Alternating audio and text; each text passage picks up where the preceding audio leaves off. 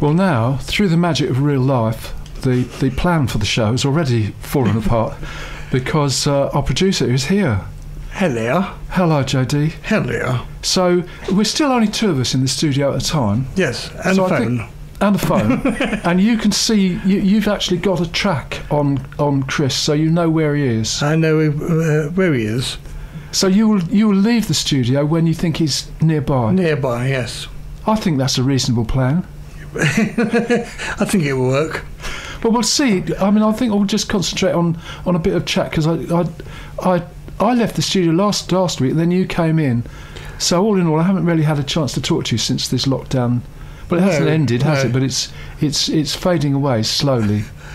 Well, I ought to come in some other time and record something with you. We could do that because Yes. the Studio 2 that I'm exploring through circumstances. Yes.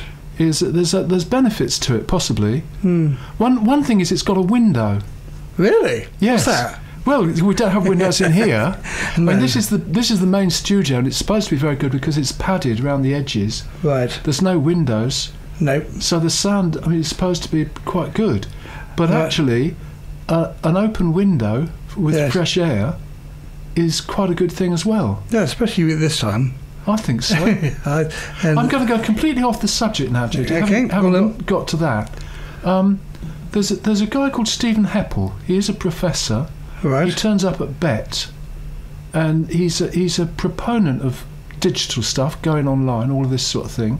Mm-hmm. But he sees it as a sort of hybrid model or a blended model with actual classrooms, Mm-hmm. which are probably not in use quite so much, and therefore you can invest more in them. Right. I think that's what he's saying. Right. But he's done actual tests Right. of oxygen levels in classrooms Right. where the windows are not opened, Right. and the effect it has on the brain. Yes. And he's I don't know if do you have the oxygen levels inside the brain? I don't think.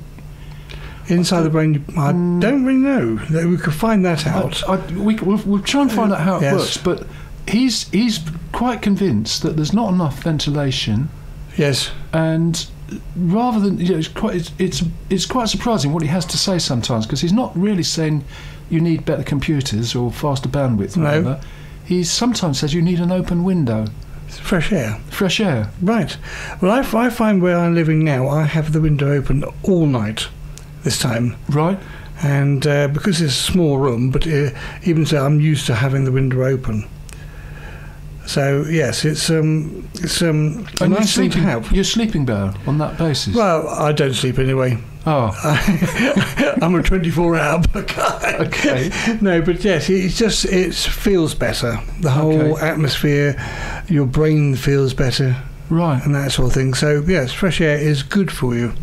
Well, we'll try this out over time. We'll just try and work out whether Studio 2 is more creative. Yeah. Was that that was the phone going off? Yeah. Sorry. Oh, that's all right. Don't worry. No, No, no, turned no. it off. No, don't worry. It might be Chris. I'm getting funny phone calls from different people around the Oh. world. You know, I'm going to have to block myself. Yeah, Okay. yes. Sorry. But then- Carry on. Well, we'll just try that out because the assumption may be that Studio 2 should be improved. Improved. Yes. Improved by making it padded, soundproofed, Right. Yes. and without a window.